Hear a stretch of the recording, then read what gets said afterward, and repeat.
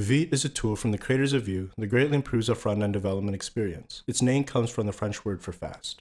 Let's look at why. Vite can start your development server in under 300 milliseconds, perform hot module replacement, which are updates you can make to your code at runtime, in under 100. This speed in comparison to tools like Webpack comes from the way that Vite handles modules. In Webpack, your entire application has to be bundled before your development server is ready. In Vite, however, your server is always available. Then when a request is made to your site, let's say someone wants to view a page, only the modules needed to render that page are parsed and resolved by the browser. This approach gives Vite a performance advantage over tools like the vue-cli. To create our first Vite project, let's open up a terminal and then type the command npm init at vite.js/app. You can also do this in Yarn using yarn create. We're prompted for a name, so let's call our project my Vite project. Next, we're asked for a template. As you can see here, even though Vite is optimized specifically for Vue, you can use other front-end frameworks like React, and the performance benefits of Vite will still work. However, for this tutorial, we will be selecting the Vue template. After we hit enter and create our project, the command line prints out 3 commands. So let's run them. Let's cd into our project, run npm install, and then run npm run dev.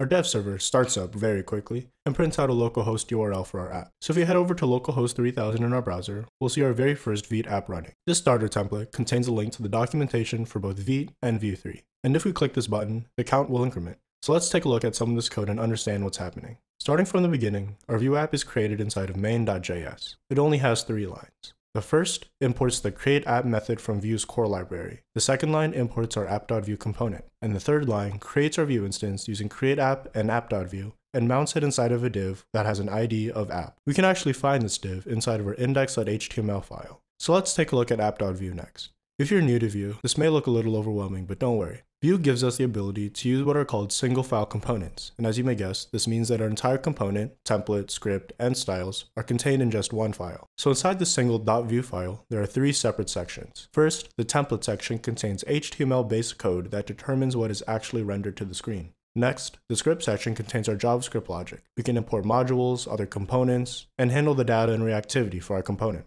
Finally, the style section contains the CSS styles for our component.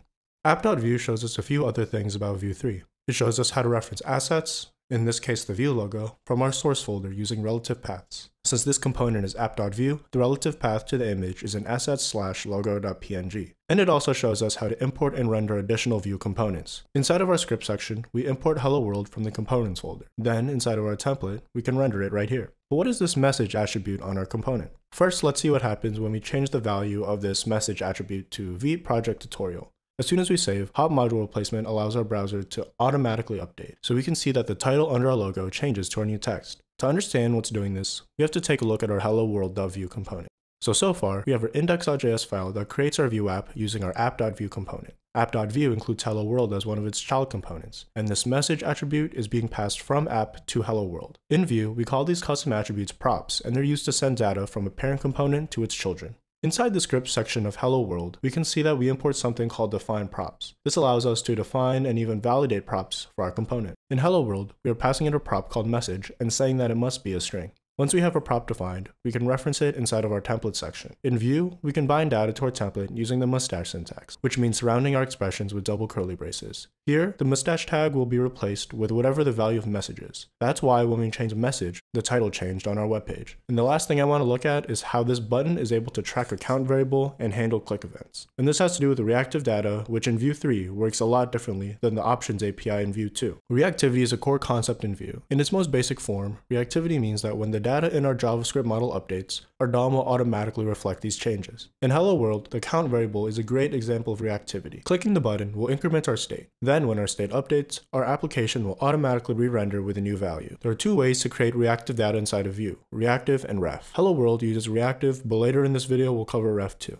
Reactive allows us to create an entire reactive object that can detect when any of its properties change. Inside the script section, state is being set as a reactive object with a count property. Then when our button is clicked, which is detected by this @click, we can increment our count property. So now that we understand how the basics of Vue work inside of our Vite starter code, let's try writing our own component. For our component, let's build a simple form with a name text field and a submit button. To start off, let's create a new file inside of our components folder and we'll call it myform.vue. We'll create our 3 separate sections. One for our template, one for our script, and one for our styles. Let's start off with a template. First, we want to create a wrapper div that will contain all our elements. Inside, we'll create an input element of type text with a placeholder of name. Finally, we'll create another div for our submit section, and inside, we'll place a button that says submit.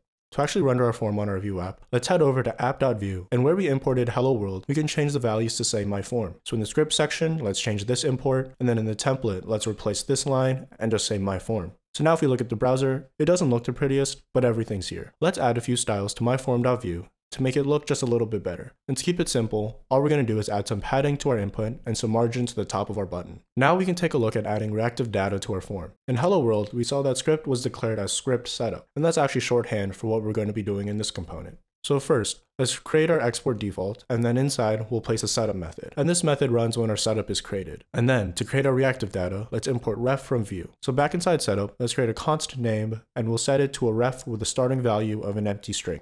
Similar to reactive, ref creates reactive data, but instead of an object, we can just pass a singular value. To make our data available in our template, it has to be returned by our setup method. So at the end of setup, let's return an object that contains name. Back inside our template, let's print out name and then set up a vModel on our input.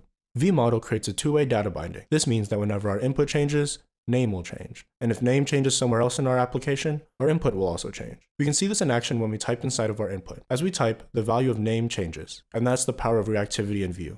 Okay, let's work on submitting this form. When our submit button is clicked, we want to call a method called submit form. We can capture this click by using v_on:_click and then calling submit form. However, for shorthand, it's most common that you'll see v_on just replaced with an @ symbol.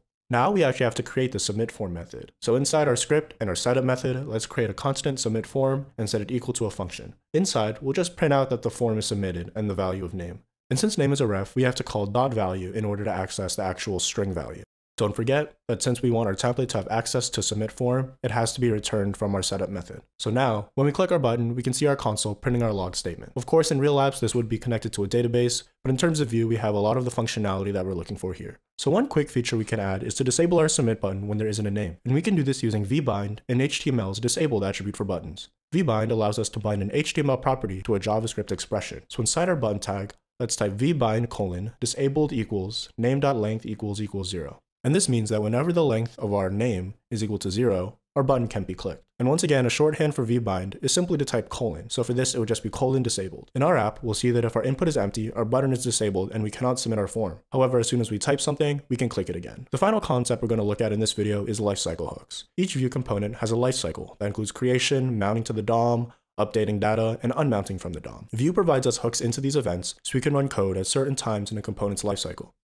For our form, we're going to use the mounted lifecycle to automatically focus our text input. And mounted is called after our component's template has been added to the DOM. The first thing we have to do is import onMounted from Vue, and then inside setup, let's call onMounted and pass it a method that will run when the component is mounted. So now, we want to take our input and focus it, but the problem is, how do we access our input element? Well, we can do this using template refs. And template refs allow our script section of our Vue component to have access to the template elements. So inside setup, let's create a constant L that's equal to a blank ref. And don't forget to return it. Then inside template, we'll go to our input element and add ref equals L. So when our component is mounted, Vue will automatically set the value of L to this element. To check this, let's create two log statements that print out the value of L, one outside of onMounted and one inside. So when we look at our app, we'll see that before our component is mounted, L is undefined. Then after it's mounted in our lifecycle hook, it's properly connected to the input element. Now that we have access to our element, all that we have to do in onMounted is call L.value, which will give us the element stored by our ref, and then call .focus to focus our input. When we reload our page, our input is automatically focused when our page is loaded. We can start typing without having to click our input or anything. I'm going to go ahead and wrap things up there. Hopefully this quick introduction into Vite and the basic concepts of Vue 3 taught you a little bit. If this video helped you, please like and subscribe and consider checking out learnvue.co for more free tutorials and Vue development resources. Thanks for watching, and I'll see you in the next Vue tutorial.